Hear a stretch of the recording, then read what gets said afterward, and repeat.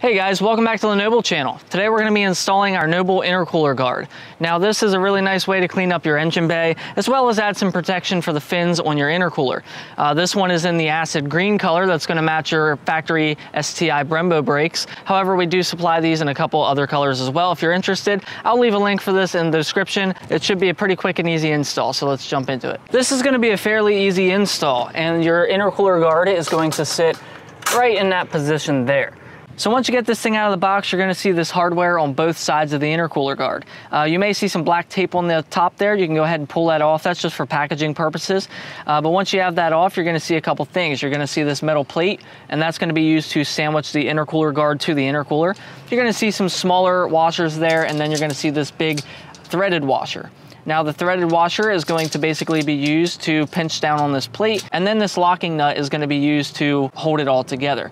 So essentially what we're going to do is we're going to place this down over the intercooler, and then this plate right here is going to go on the underside of the intercooler and get tightened down. I'll show you guys that as best as I can. It should be very simple. So we're going to go ahead and just clean off the intercooler, get rid of any big obstructions, make sure the letters are facing the correct position. Pull these metal plates back as far as they'll go, and you can sit this on your intercooler. So now hopefully you can see that this metal plate can go underneath the intercooler just like so.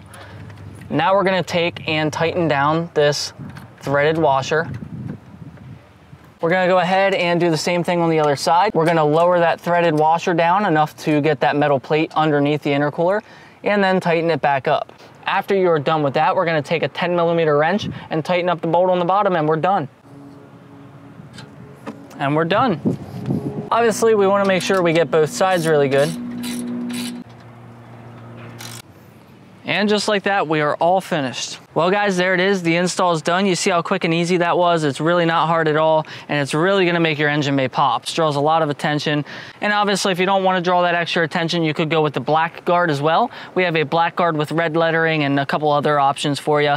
And then obviously your factory hood duct is going to work just fine. It's not going to interfere with the cover whatsoever.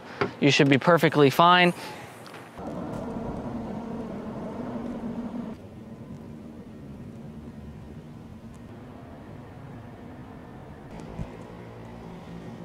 Well guys, that's going to be it for today's install video. I hope this was helpful for you. We're going to leave a link for this in the description of the video, as well as the other colors that we offer. I hope you guys enjoyed, and we'll see you in the next one.